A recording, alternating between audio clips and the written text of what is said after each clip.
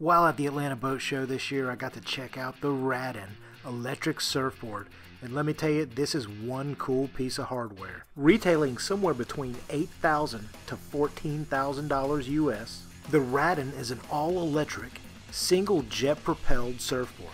Check out Radinn.com for their full listings and check them out on social media for any videos or demos that they've created. In this video, we're going to talk about how the Radinn works and some of the technology that's built into it. So this is your hand controller. Okay. It goes around your wrist, so when you fall off, it goes to the bottom.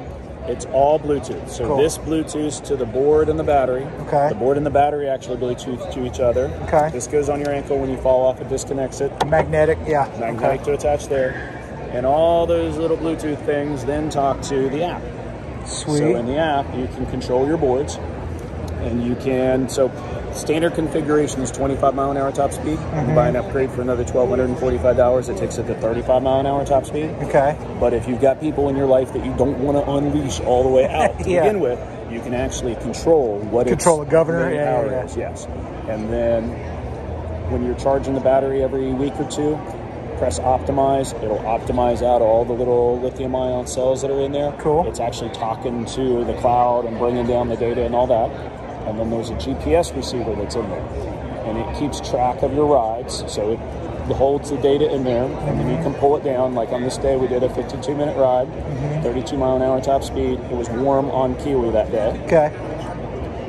And then this is my friends learning how to ride. And every time the leash comes off, it records the fall. Yeah, okay. And then when they got tired of learning how to ride, I grabbed this board for that ride, and my daughter grabbed another board, and we went off and rode, and I did a nice little backslide there. And then you can see the color changes based upon how fast you are. That's 32 miles an hour, because I remember it. I fell off, but I didn't disconnect the leash. Sure. So then I went slow again, and then I got sped up, and then we came back around, and then we went again. Cool. Yeah. That's awesome. So, fully electric, right? So you recharge it, you just plug it in and recharge it? Regular household outlet. On fast setting, it's about 2.5 hours to charge it. Regular setting, it's about 6 hours to charge it.